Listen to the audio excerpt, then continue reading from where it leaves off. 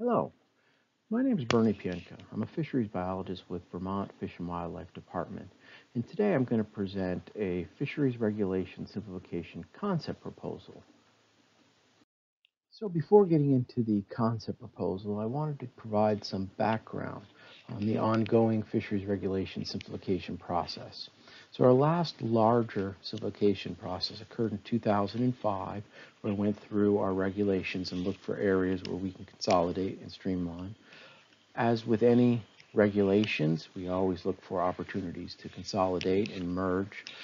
This recent work was started in 2019, consisted of fisheries staff, we had law enforcement staff, and we had the commissioner all participating in the discussion. The primary goal of this whole process was to make fishing regulations simpler and easier for the average anglers to understand, and also to maintain the needed biological protection. So the regulation simplification process took multiple approaches. We looked at specific regulations for deletion, consolidation, clarification. We also took it one step further and looked at the law digest, areas where we could improve the format, table consolidation, or add clarifying language. So the review process consisted of reviewing Title 10 Appendix 122, looking at it to identify potential changes. Those potential changes were identified and then provided to specific fisheries teams or districts for biological consideration. After the biological consideration, we created a concept proposal and then applied that concept proposal to the law digest to see how the new format would look. So the process has multiple steps. We presented this concept proposal to the Fish and Wildlife Board in September. We're going to be working in October to have public informational meetings, which this video is a part of. After those meetings and after we've collected comments, we're going to review the comments and develop a final proposal between November and December.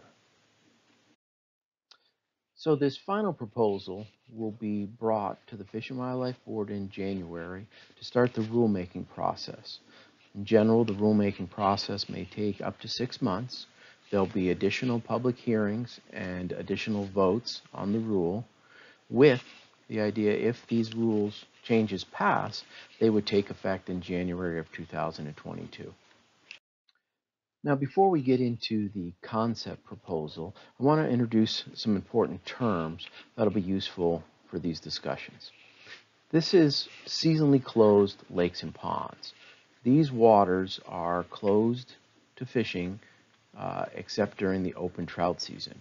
Some lakes allow ice fishing, some do not. In general, this is a select group of lakes and ponds. We also have seasonally closed rivers and streams, and these rivers and streams can only be fished during the open trout season. By our definition, all rivers and streams are seasonally closed, and we do have a few exceptions to that rule. So let's get into the concept proposal. In this case, it's looking at certain regulations with a focus on returning them to general regs. For seasonally closed lakes and ponds, we examined the list. 36 waters were taken off the list. 2 were added for biological reasons, leaving 41 waters on the list. For seasonally closed rivers and streams, we're proposing to eliminate these seasonally closed streams and rivers. Anglers would be able to fish year-round in these streams, catch and release with artificial lures and flies outside of the season for species like trout. Continuing on the concept proposal, we're looking to expand the catch and release in all waters. For species with a defined harvest season, targeting catch and release angling can occur outside of the harvest season using artificial flies and lures. Also proposing to expand the ice fishing trout season for lakes and ponds. In this case, we added waters to the list. There's a slight shift in the start date from the current of the third Saturday in January to the proposed of January 1st.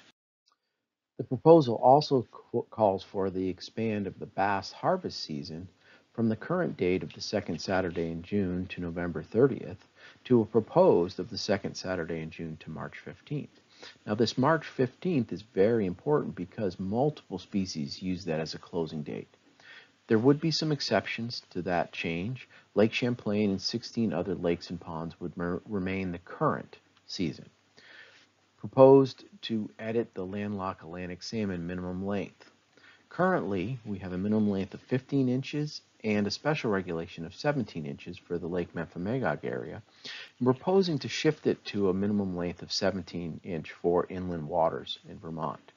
Lake Champlain would still be an exception. It would remain the 15 inches. So we're also proposing to change the trout daily limit for streams and rivers, decreasing the brook trout limit from 12 to 8 and increasing the brown and rainbow trout limit from 6 to 8, resulting in a combined daily trout limit of 8. So for rivers and streams, the combined daily trout limit would be 8. And along that same lines, we're looking at adjusting the Lake Champlain bass minimum length limit. Currently, New York State is changing their bass length limit to 12 inches to match their statewide value. So Vermont is also proposing to change Lake Champlain minimum length to become 12 inches. So the current one is 10, and we're proposing to shift it to 12. Now on to the next step in this concept proposal, looking at special regulations. Now, special regulations are an important term. They're different than general regulations and apply to a limited number of waters. Specific waters are listed in the regulation. These special regulations are established to address specific concerns which may be socially or biologically driven. For example, closure of a spawning area is a biologically driven special regulation. We want to protect these vulnerable fish. We have a regulation that for our trophy trout sections on rivers and streams that puts a 2-fish bag limit. This is done more of a social component to spread the catch out among more anglers. So in the concept proposal, we're making some changes to some of those special regulations. The first, the daily bag limit to rainbow and brown trout. One stream was added. It was shifted from another regulation. 4 lakes were taken off the list, leaving 5 stream and river sections remaining on the list. The daily bag limit to brook, brown, rainbow, lake trout, and salmon. We reviewed the list. 2 lakes were removed from this list, leaving 21 lakes and ponds on the list. Also looked at spring river closures from the second Saturday in April to May 31st. 6 river sections were taken off the list, leaving 16. The concept proposal also called for changes in special regulations on lakes and ponds. Little Averill and Seymour Lake had special regulations related to lake trout. Those current regulations had a reduced number of lines for open water and ice fishing, a single lake trout bag limit, and a higher minimum length.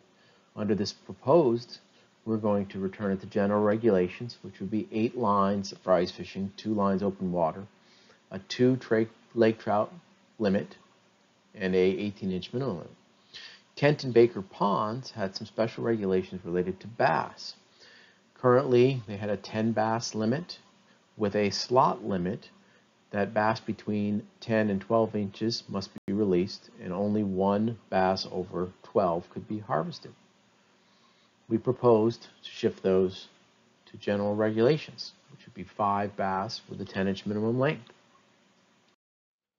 So we introduced some of the proposed regulation changes. But what does that mean for the angler? This means there's fewer special regulations. And outside a short list of seasonally closed waters or special regulation waters, an angler can fish most Vermont waters any time of the year with artificial flies and lures if they practice catch and release. This is an important shift in our current regulations. So as we know from many of our angler surveys, lots of people get fisheries regulations from our Law Digest. So how do these proposed changes influence or change the Law Digest? So in our current Law Digest, we have 7 tables that would need to be reviewed when you fish inland areas of Vermont. With these proposed changes, those 7 tables would become 1 table.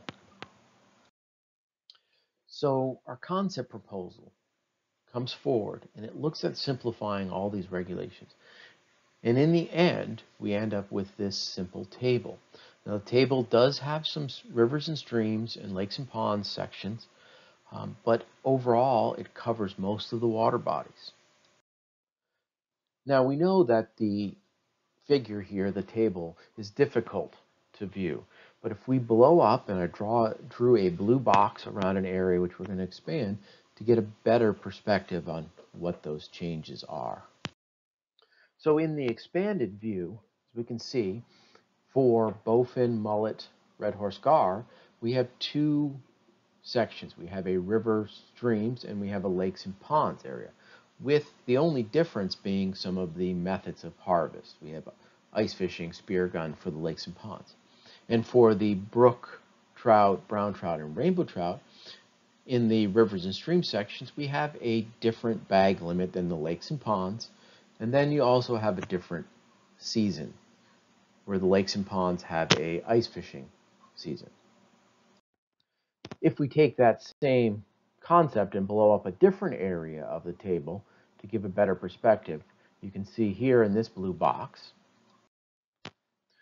So in this case, the blown up area has the lake trout and landlocked Atlantic salmon. We have 2 sections, rivers and streams and lakes and ponds. Again, with the ice fishing component being in the lakes and ponds.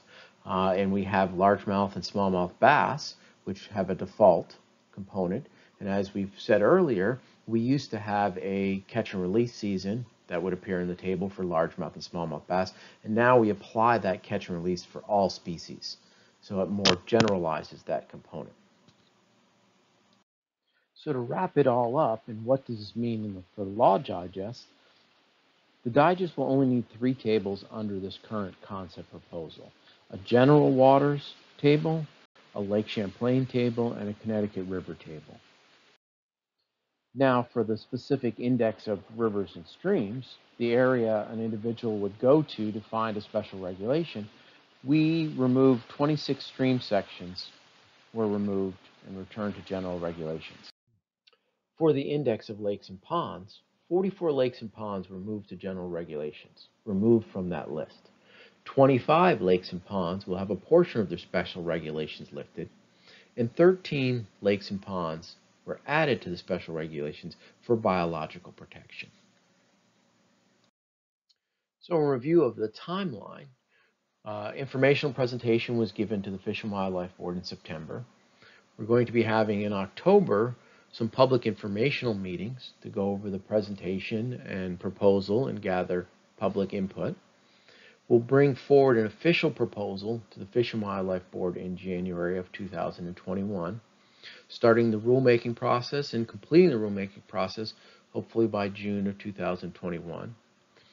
As a result of these major changes, there's going to be significant Law Digest modifications which are going to occur next summer, with the changes taking effect in January of 2022. I want to leave people with a few key closing points. This concept proposal increases angling opportunities while maintaining the needed biological protections. The Law Digest simplification, with most Vermont waters referring to a single table, outside of a short list of seasonally closed waters or special regulation waters, an angler could fish most Vermont waters any time of the year with artificial flies and lures if they practice catch and release.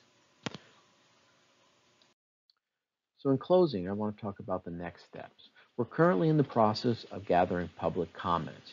We have some public informational meetings scheduled. We have 2 virtual meetings, one scheduled for October 13th and one scheduled for October 14th. We're also going to utilize social media and the department website, and we're going to have this video available for download. people can view it at their convenience. We'll also have proposal and additional material available online for people to examine.